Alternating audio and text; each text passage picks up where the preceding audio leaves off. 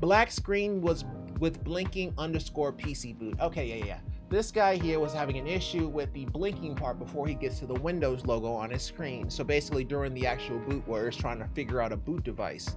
And I had said, yeah, it doesn't sound like the Windows thumb drive nor the M.2 have a valid version of Windows or another boot format is taking precedence.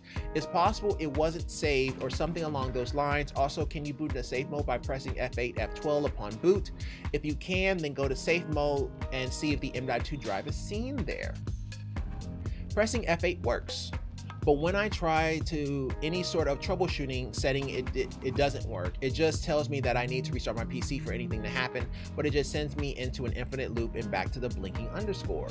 Okay, you can get into safe mode and BIOS, but not Windows. What kind of components do you have? Typically, if you are at the blinking cursor and you have it set to the M.2, it will either go to Windows, reload, or tell you there is no Windows media. So since yours says nothing, how long do you let the cursor stay on the screen before you reboot it? What happens if you give it a few hours? Does it do anything? Have you been able to get into the Windows outside of safe mode since the issue occurred? Let me make sure. Okay, cool.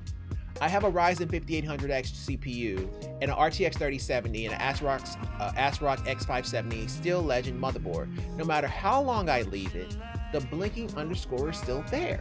I left it on overnight and nothing happened. Most videos I watch on YouTube don't work either. They usually tell me to restore Windows to a certain point or restart repair it, but I keep getting errors or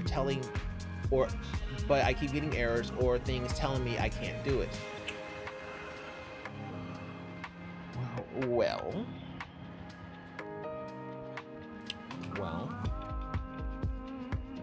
you can get into safe mode, but you can't get into Windows. But it freezes whenever you're trying to load Windows at the blinking cursor. Oh, that's not good. Well, we could try to, has he already tried to update the BIOS?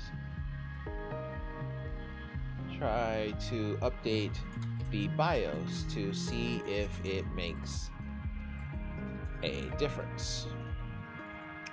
Also, after updating